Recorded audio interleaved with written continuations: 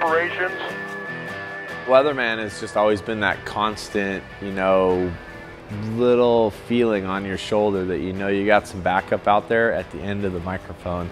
It's kind of eerie sometimes being out in the middle of the desert, and I've been doing it for a lot of years, and there's no safety net, and there's no assurances, and there's no safety crew really, but at least you know, generally speaking, somewhere in the air is Bob Steinberger.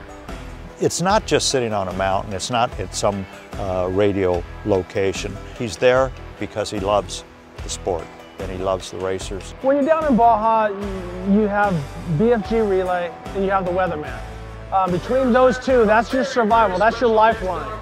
There's been a couple occasions where he's always our friend, but he's been my buddy for, you know, 4, 5, 6, 12 hours a couple of times where he's the guy I can talk to and he's the guy who's saying they're still on their way. Definitely, we've talked to him a lot on the radio, used him in case of emergency, used him for status. For me, really the fun times is after the race and you hear Weatherman after he's beat down all day. Those are the memories that I have when people are asking for, you know, status. You know, people don't realize, you know, they say, God, he gets kind of grumpy sometimes. I'm like, God, 48 hours straight, everybody gets grumpy. A lot of great times listening to him on the radio talk, and it's always like I'm waiting to hear what he's going to say next, because he's always got those neat little stories, little sentences that he tells when he's doing his radio communications. He lashes out every once in a while, and I like that part of Bob. I like that part of the Weatherman, that, you know, you can get a verbal spanking over the air and everybody is listening. Well, you know, I guess maybe Bob missed his calling. He should have been a DJ, you know? He puts more into it, you know, and he's got this personality that is unique to the Weatherman.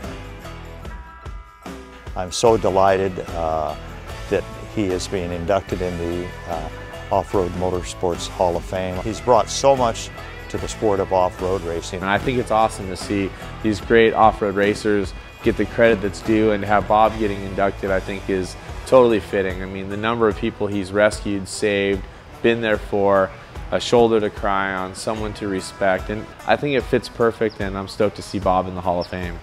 Well, the Weatherman, you know, I can't thank him enough for always being there, not only for myself or the whole off-road community. You know, I really appreciate that. We really have to thank him for that from the bottom of our hearts. I actually got a great call from one of my best friends in off-road racing. He had an accident at the Baja 500 a couple years ago, and it was bad. And he actually called me up after the race, and he thanked my dad for saving his wife's life. So that was pretty cool.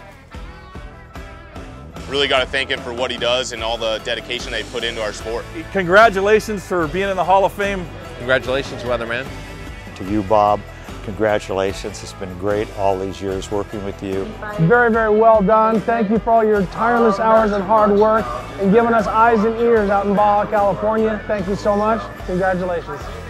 I copy that, Weatherman. Thank you very much.